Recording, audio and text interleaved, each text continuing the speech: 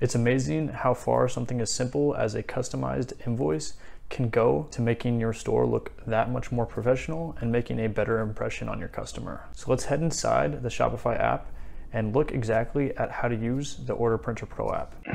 So let's take a look at the pricing structure for Print Order Pro. Now, as you can see, they do offer a plan that's entirely free if you are under 50 orders per month. And this plan includes everything you need from sending invoices. You can insert a PDF into your Shopify emails, to printing documents in bulk if you wanted to print, let's say, print slips for your orders.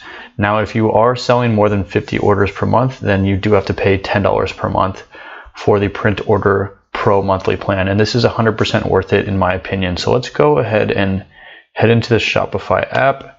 And I want to show you guys a couple of the features with the Print Order Pro app. So as you can see, we're here in the Manage Templates section where we can set up our invoices that we can automatically add in PDF format to our Shopify emails. So if we go over here to Automated PDFs, that's where we would set that up to insert into our email section. But let's head back to the Manage Templates and take a quick look at how to edit the template for a receipt or invoice. And this is really simple. Now, as you can see, a lot of this is in code, so you will have to use HTML and CSS to update it, but there's really only a couple updates that you even need to make.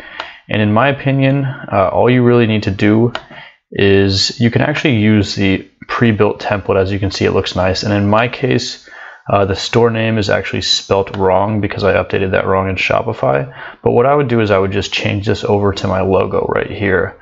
And now I have a custom logo on my invoice that I can send out in every email. And so if we head back over to Manage Templates, there's a couple other useful templates that we may or may not want to use. And packing slips is one of them. It's really cool to add just a custom insert to our shipping boxes when we ship our orders out to customers.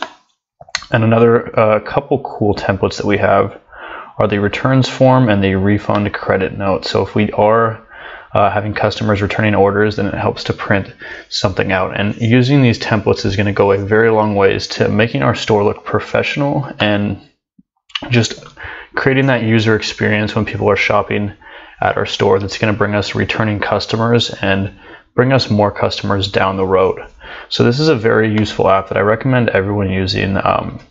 Whether you're doing 50 orders or not, if you're not doing 50 orders, then having an app like this is actually going to help you grow that store to a point where you are doing more orders, because your basic Shopify store isn't going to provide the customer experience that something like a Shopify store with this app is going to have. Really just printing out these pieces of paper and even sending the PDFs with Shopify emails is going to go just a long ways. I can't emphasize that enough. So let's take a look at one other quick feature, and that is how to set up the automated PDFs. And we're going to do an example with invoices because this is the most common reason to use the app. So as you can see, it's a very simple, straightforward process, and we can set up what the PDF paper size looks like for those invoices, how to add the PDF link, and we're going to add it just to our shipping confirmation email, which is automatically sent out by Shopify as soon as our order is shipped. And if we scroll down here, we can see exactly what that's going to look like. We have here the order confirmation email that's sent out, and it includes a new link right here to download our PDF receipt. And this is all we really need to do to get started sending out those invoices to our customers and just showing our customers that we are a step above the average Shopify store that's not going to have an invoice receipt, which is really necessary to running any kind of store. You do need to invoice for your customers. They appreciate this, and they will return back for more orders if you can show them that you are a legitimate store and a professional store.